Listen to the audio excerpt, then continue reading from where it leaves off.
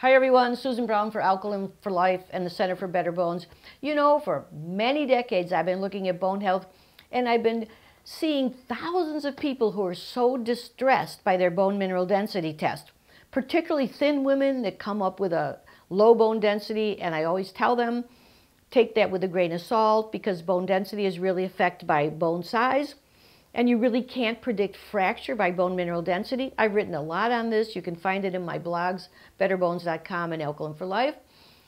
But also what we've noticed, people say, well, then what does predict fracture? And I've always told you that total load, all the many different burdens you have.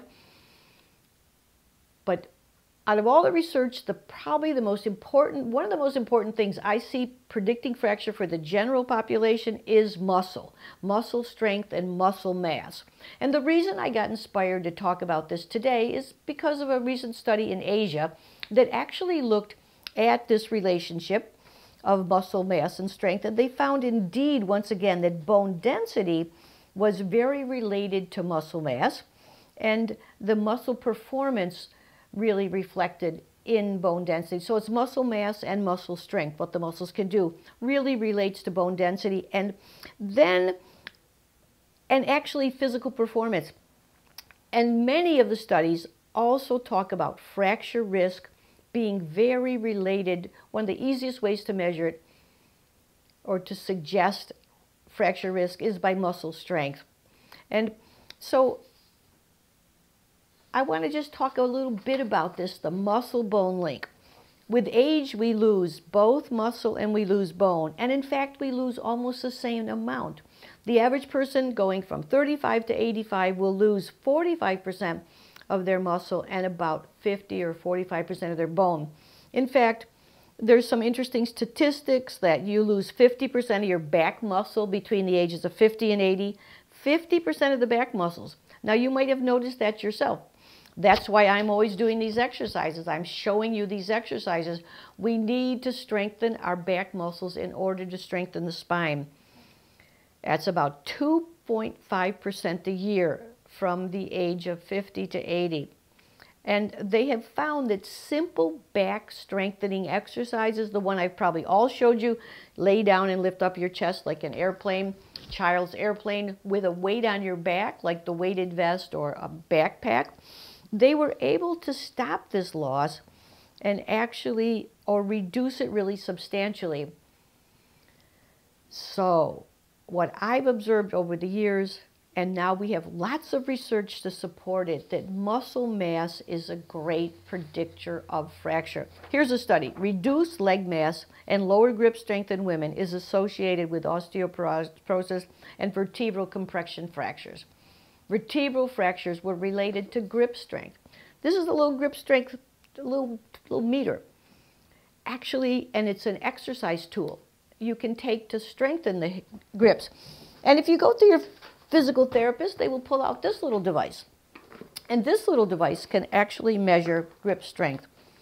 It's what they call a meter of grip strength. They set it, you pull on it, and you can see how strong your grip is. That is a great predictor of likelihood of fracture. You might talk to your physical therapist about that. You might get a little device to practice some exercises. They also, another study, lean mass predicts fractures, and this was independent from other factors, the FRAX factors. So lean muscle mass, another measure of indices that really successfully predicted fracture. Hip strength, and was very related to bone mineral density. Again, we're always saying strengthen the muscles to strengthen the bone.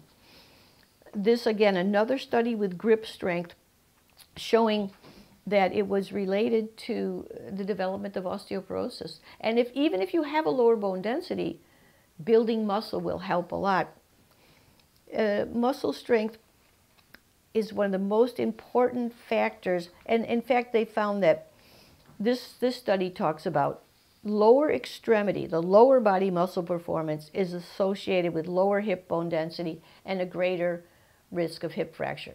It makes so much sense, doesn't it? That the muscles and bone work together. You need to have strong muscles to support the body.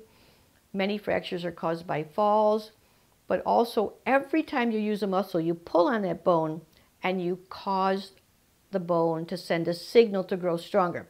Remember, it's the bending of bone that really sends this signal. It's a compression of bone that sends a signal to grow stronger. That's why we like hopping or jumping or even heel drops, even walking, because it puts a load on the bone, causes a little bending of bone. The byline of all this is muscle mass and muscle strength is a very, very good predictor of both bone density and fracture risk. So every day I'm going to be sharing some ideas, or nearly every day, on how to build strength. We also have exercise evolution, great way to build strength. We have a weighted vest, we have a weighted belt. All these things help you to build muscle mass. You will rarely see a fracture amongst a person with good muscle mass, an osteoporotic, a low trauma fracture with good muscle mass.